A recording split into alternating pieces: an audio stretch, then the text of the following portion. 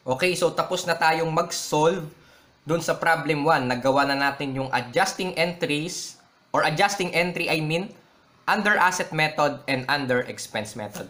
Magpo-proceed na tayo sa second problem. On July 1, 2019, Laguna Company received a 48,000 pesos check for 2 years rent paid in advance. The company year end is December 31, 2019.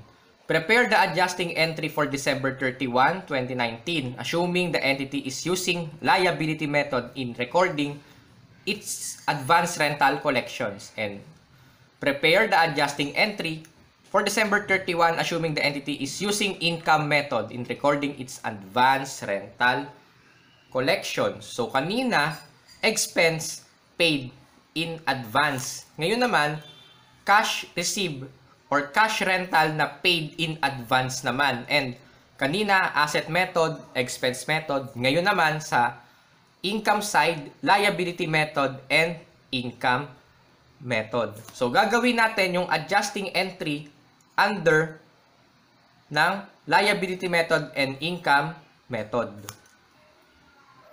Okay, continuation tayo ng problem solving. And sa pag-prepare ng adjusting entries, i-consider ulit natin yung una, yung year end ng entity. So, sa problem na ito, ang year end ay December 31, 2019. And once na nalaman na natin ang year end ng entity, i-consider naman natin yung period ng rent paid in advance. Yung rent collected in advance. So, yung period ng rent in advance ay 2 years. And yung period ay from July 1, 2019, nung time na na-receive yung cheque, plus 2 years from July 1, 2019. That would be on June 2020, June 2021. So, yung exact term nito would be July 1, 2019 hanggang June 30, 2021. So, marami na naman siyang natamaang different accounting periods. I-spread natin yung 48,000 na na-receive from July 1, 2019 hanggang June 30, 2021. And ang amount ng paid rent in advance is 48,000 pesos.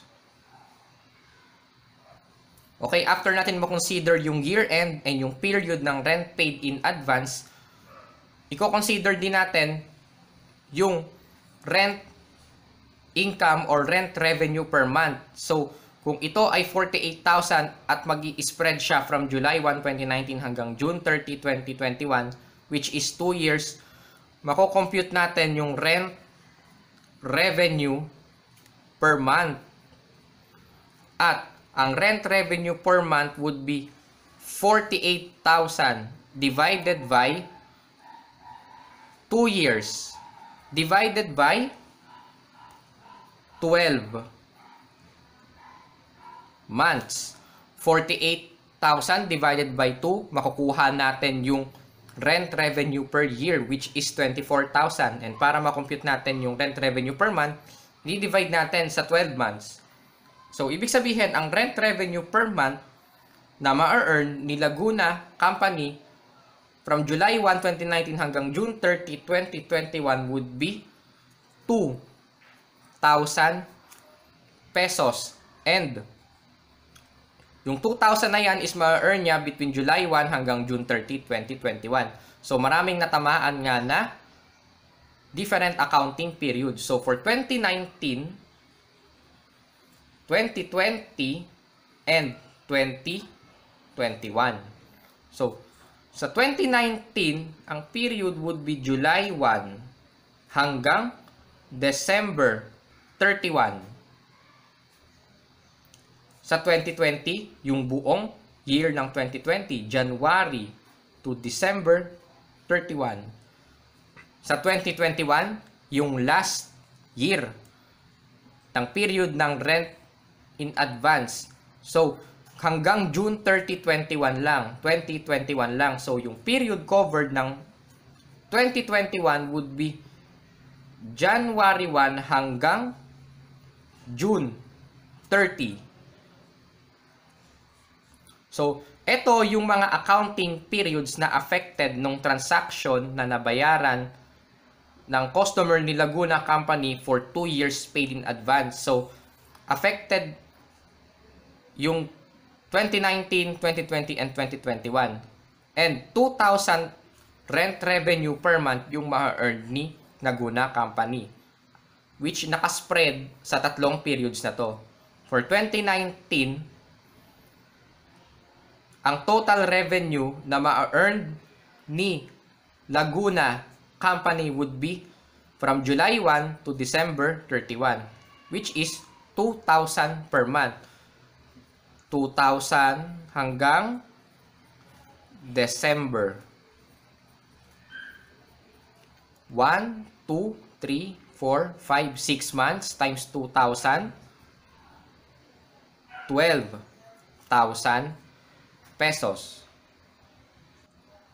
So, for 2020, yung buong calendar year, mag-earn siya ng 2,000 per month doon sa rent paid in advance hanggang December. Total revenue to be earned on 2020 would be 2,000 times 12 months. That would be 24,000 pesos. Yung last year ng rent period na paid in advance, January 1 to June 30, 2021, na tig 2,000 per month. 2,000 hanggang June 30. So, 1, 2, 3, 4, 5, 6. 6 months times 2,000, 12,000 pesos. Total revenue earned sa 2019 would be 12,000. Total revenue earned for the period of 2020 would be 24,000. And sa 2021, total revenue to be earned ay 12,000 pesos. 12 plus 24 plus 12,000 equals 48,000 pesos. Yung amount equivalent sa na-receive na cheque ni Laguna Company. And ito yung schedule ng rent revenues na ma-earn ni Laguna Company from 2019 hanggang 2021. Liability method. So, gagawin natin yung adjusting entry under liability method. Katulad din nung asset method and expense method, sa initial entry din ang dahilan kung bakit liability method ang tawag dito. So, nung July 1, naka-receive si Laguna Company ng 48,000 rent paid in advance for 2 years. Since na liability method ang approach na ginamit to record yung July 1 transaction, July 1, 2019, ang naging entry ni Laguna Company would be debit cash kasi naka-receive siya ng cash, 48,000, credit, unearned or deferred rent revenue. And yung unearned or deferred rent revenue is a liability account, 48,000. Bakit siya naging liability account? Okay, ang analysis kasi dito is hindi mo pa naman na-earn yung revenue relating dun sa cash na na-receive ng entity. Meaning, meron pang liability si entity na mag-render ng service doon sa customer niya or doon sa client na nagbigay ng advance payment. So, may utang pa na service si entity doon sa customer. Kaya siya liability account. Liability method kasi liability yung initial entry na involved. Okay, ngayon gagawin na natin yung adjusting entry for December 31, 2019. Okay, parang katulad din siya ng asset method or expense method, i-consider din natin yung tinatawag na expired portion and yung unexpired portion. Yung expired would be yun yung revenue earned, and yung unexpired yung unearned revenue. Okay, December 31, 2019. So gumawa tayo ng schedule. Yung rent revenue ng July 1 hanggang December 31, 2019 would be ito, yung expired portion or yung months na naglapse would be 12,000. Ito. Ngayon, yung unearned revenue, yung mga naiwan, which is yung 24,000 plus 12,000, amounting 36,000 pesos. So, unearned, ang expired would be the revenue earned, 12,000, and unexpired would be the 36,000. So, continuation tayo sa adjusting entries under liability method, and the expired would be the revenue earned, the unexpired would be the unearned revenue. So, kapag pinost natin itong journal entry ng July 1 sa ledger, ang magiging itsura niya would be ganito. Cash debit 48,000. Unearned rent revenue credit 48,000.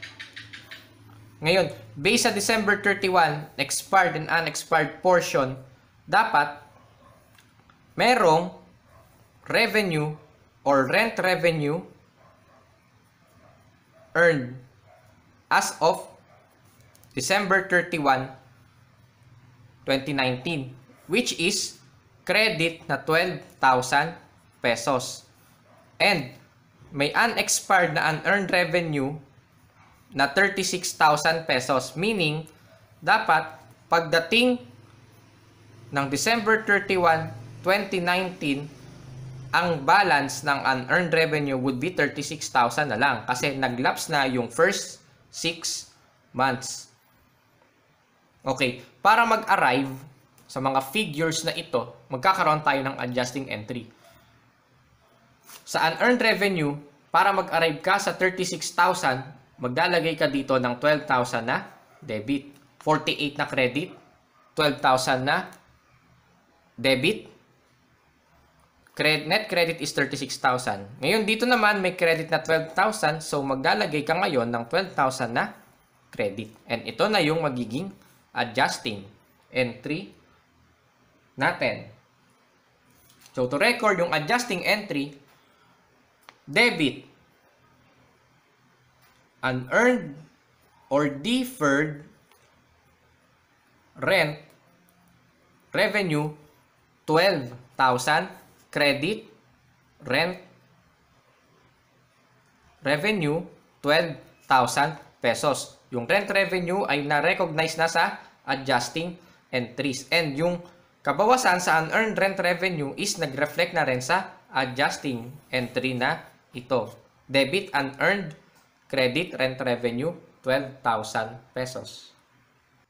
Okay, for the income method naman na approach, to record yung initial entry na na-receive na cash nung July 1, debit cash 48,000, and under income method, the credit would be rent revenue 48,000 pesos. Income method kasi initial entry, income statement, account, rent, revenue.